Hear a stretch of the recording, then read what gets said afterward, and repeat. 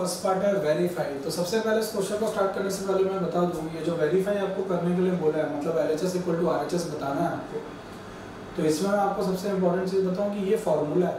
Formula means ये एक identity है, तो इसको आपको लर्न भी रखना है। ये केवल क्वेश्चन नहीं है, ये आपका एक फार्मूला भी है कि x³ + y³ क्या होता है, x + y × x² - xy + y²। ये बहुत ही इंपॉर्टेंट फार्मूला है जो आपसे क्वेश्चन के फॉर्म में पूछा हुआ है कि इसको वेरीफाई करके बताइए। तो आपको पता है ये LHS है, ये RHS है। तो LHS आपका शॉर्ट है, RHS बड़ा है, तो हम किसको सिंप्लीफाई करेंगे, RHS को। RHS को सोल्व करेंगे और LHS के इक्वल आएंगे। तो RHS आपका क्या है, RHS है x + y और है x² - xy + y²। ये आपका RHS है। तो सोल्व करते हैं। ये जो x है इस पूरे से मल्टीप्लाई होगा, तो x × x² - xy + y², और ये y जो है वो भी इस पूरे से मल्टीप्लाई होगा, x² - xy + y²। ठीक है, ये x पूरे से और ये y पूरे से। ठीक है, इसके बाद x × x² क्या आएगा, x³ x × -xy क्या आएगा, -x²y, x × y² क्या आएगा, xy²। ठीक है, प्लस y × x² क्या आएगा, x²y, y × -xy क्या आ जाएगा, -xy², y × y² क्या आएगा, y³। ठीक है, अब जरा इसको ध्यान से अगर आप देखेंगे तो यहाँ पे +xy² और यहाँ पे -xy²। ये +xy² और ये -xy² कट जाएगा।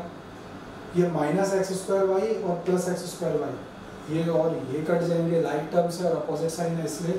तो बचा क्या, x³ और क्या बचा, y³। तो क्या बचा आपका x³ + y³।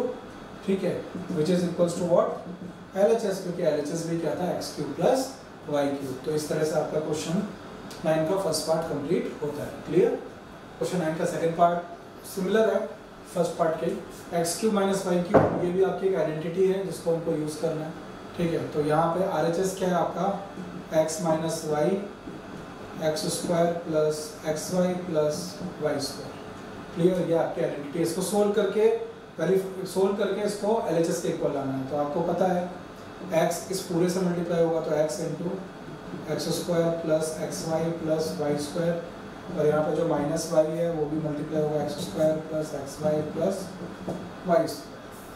ठीक है, तो x × x² क्या आएगा, x³ + x × xy x²y x × y² xy², और -y × x² -x²y - y +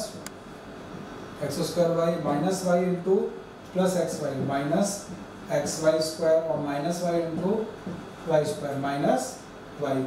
तो ये आप सोल्व कर लेंगे। अब आप इसमें कटिंग करिए, यहाँ पे x²y है और यहाँ पे -x²y है, कट हो जाएंगे, दोनों का साइन अपोजिट है। xy² प्लस में और यहाँ पे माइनस में, तो कट हो जाएंगे। तो क्या बचेगा, x³ और -y³। तो यहाँ पे आंसर आएगा x³ - y³। वो किसके इक्वल है, LHS के इक्वल है। तो हेंस क्या, इट इज वेरीफाइड, क्योंकि RHS सोल्व करके क्या है, x³ - y³ जो कि LHS के इक्वल है। क्लियर।